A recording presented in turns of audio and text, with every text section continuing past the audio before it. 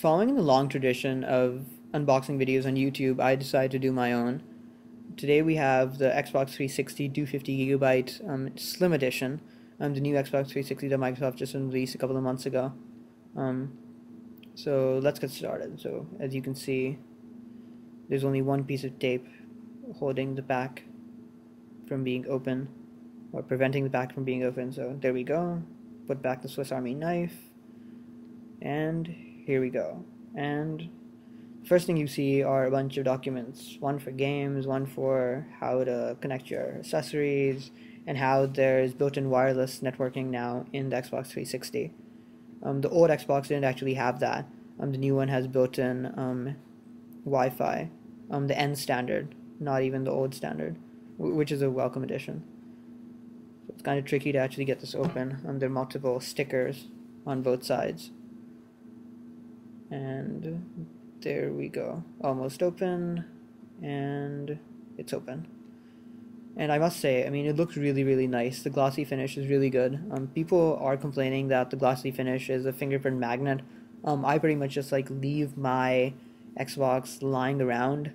I don't really touch it that often, so I mean, if there are scratches, or I mean, not scratches, but smudges, I just use like a microfiber cloth or something. Not really a problem. It looks great, and it's actually quite well made.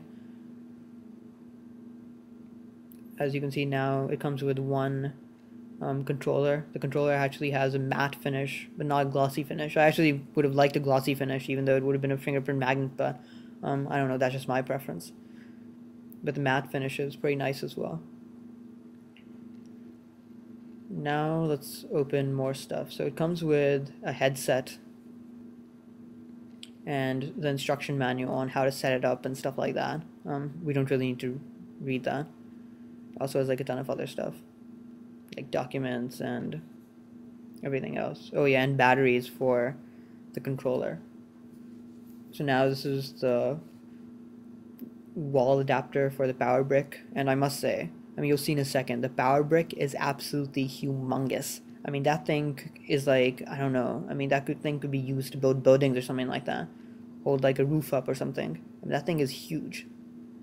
It also comes with standard AV cables, not high definition, though I personally would have liked them to give at least an HDMI cable, considering we're actually spending $300 on this thing.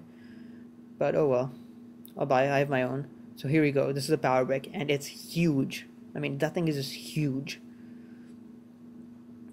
I feel that the design of the new PS3 Slim is actually much nicer. I actually own that, and I must say, I mean, that thing is just slimmer, but I mean, the Xbox 360 is actually really nice as well.